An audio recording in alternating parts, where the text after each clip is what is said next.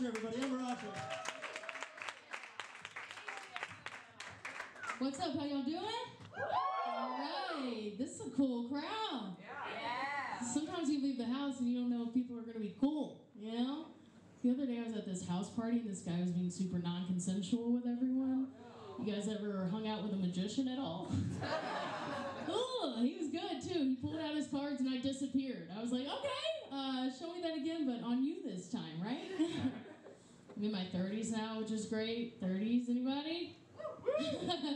The rest of us are dead. I'm in my 30s. 30s are fine, but I want to get older, man. I want to get that age, that sweet spot where it's like okay to be tired, you know?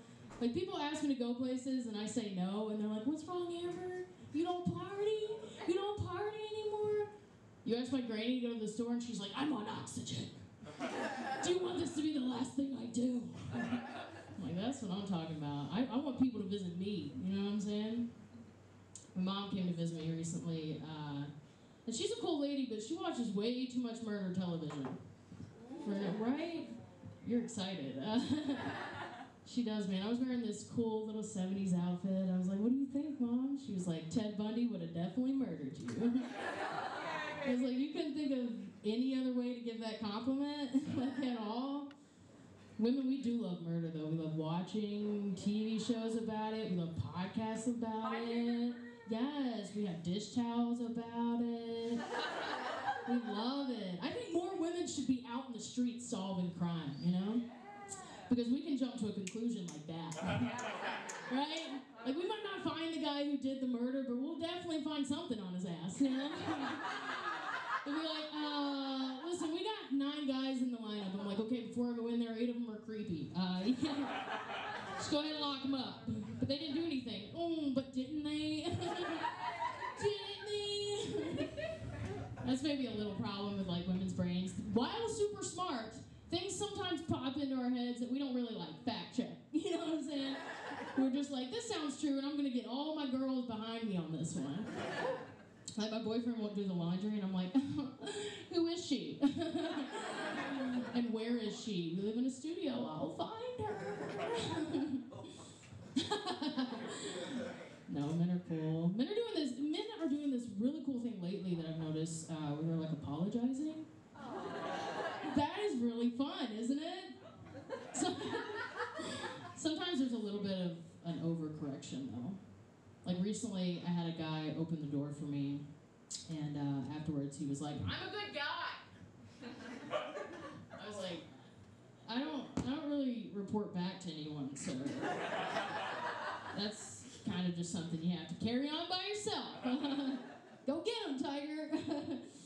Oh man, yeah. I'm with a good guy. Anybody else in a good relationship? All right, okay, small claps. All right. I'm with a good guy. I want to grow old with my boyfriend, man. He's awesome.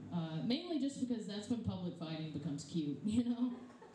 Like, you see a couple my age fighting in the street, you're like, ugh, trash. You see an old couple, you're like, wow. I just want someone to know me like that, man. That's amazing.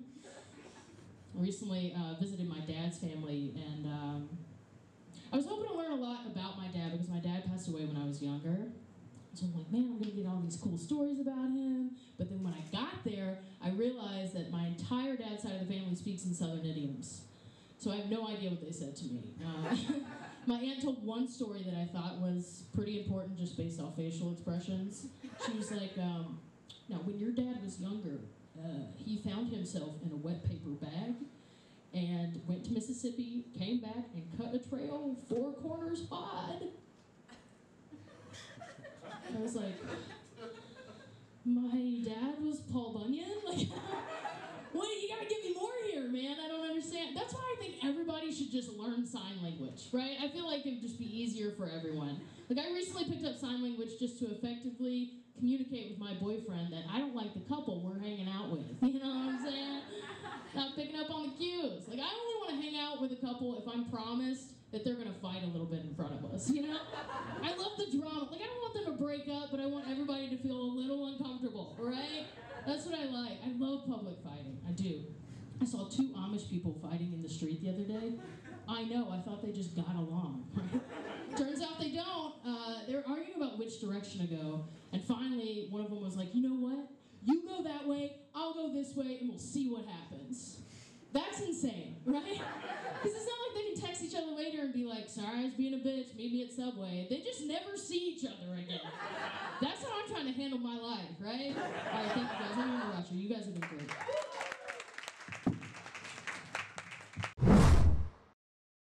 Good. How do you feel about your set? I feel good. I had fun. It's still weird to like.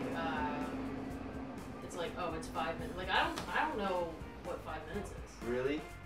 do you sometimes do you feel like sometimes on stage you have like an internal watch that you feel or not? Yeah, I feel like it's getting better for sure. I don't know. I feel like tonight it was just like a little weird because I saw the light and I was like, I don't know. It was just like a little weird. Where am I? Yeah. Okay, so it's just how you're directing. I think it's getting sharper, but it's just like more practice. My question is what's your Ted Bundy joke? I have Ted Bundy, and then who else would you be murdered by? Which I don't think is a good question. Which is a terrible question. Are you a murderino, I guess, is the question. Someone in the crowd yelled something. You're like, oh, you said something about murder podcast? Oh, she shouted My Favorite Murder. I actually... Are you actually like a big fan of those? Negative. You I actually aren't? don't like it, but people like get like, you know, their clique gets hard about it, so I like... do you that happen a lot? When you tell that joke, when you talk about that, do you like have it all the time where people are like, oh, you're super into this after the show or like during your show set? No, they don't come up to me about it, thank God.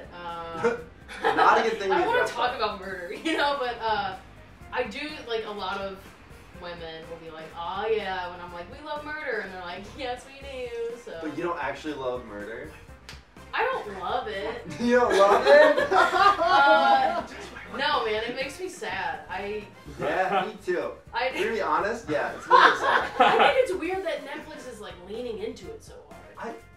That is like the weirdest. There's so many things inside that I don't understand. I feel like an old man right now. Like, I just don't understand things. I know, yeah. But the murder show, the murder like obsession is like, what brought this on? What? Yeah, it's really weird. I think. Did you see the Degenerates at all? No, I thought you were gonna say Digimon, and I was like, yes, I just watched Digimon Adventures Tamer Yes, I Try, did. and it was so good. Thank you. I was gonna go off on a tangent about this guy's joke, but what's the joke? Well, I can't really remember. He was just talking about how like we sexualized him. You have that bit on Southern idioms. What does that idiom mean? The one that you say on stage? Because I've heard it twice now, and both times I'm like, what?